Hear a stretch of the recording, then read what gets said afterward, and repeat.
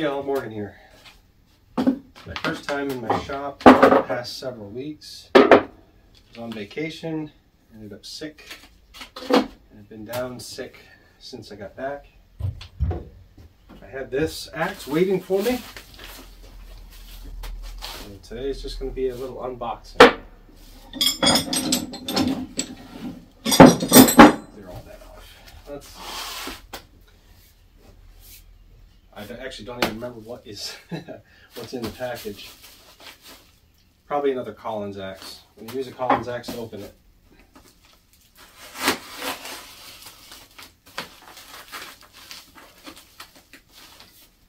We'll take it easy since I don't know how they packed it and how well. I don't mess anything up. Actually, it looks like a newish handle. It's a good start.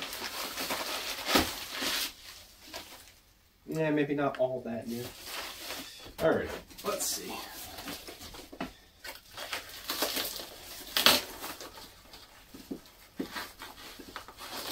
I hope you're all doing well.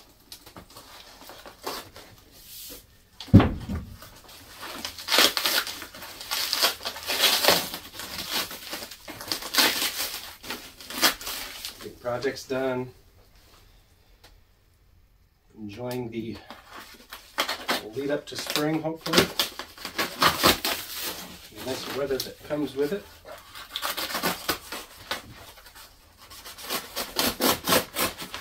We went from actually a pretty mild winter up here in New England. We went from a bit rainy and 40s when we left, went down to Florida for a couple weeks, and it was actually rainy down there, but the temperature difference, unreal. Let's see, what is this? 3106? That's probably a lot number or something. Item number. Online auction. So it was actually fairly cool while we were there for what's typical. So it was like rainy and in the 60s. And like I said, we ended up sick while down there.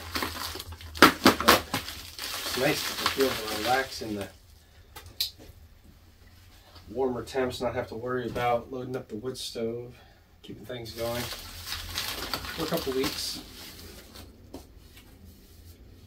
Yeah, wow, that is a extremely loose fit. Kind of weird. I don't know if you can make that out from there. I'll try to get a couple close-ups here. It's a nice handle. I do like it. It's got plenty of room to fit that swamper, looks like. Boy, that one side is quite worn. Oof. Not too happy about that. It's hard to see from pictures when you're buying something online. Collins Legitimus.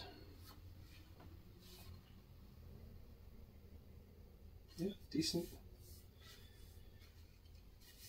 Probably a 3.5 pound head. 3.5 pound head, probably. Got one little wormhole in the handle. Otherwise, in decent shape.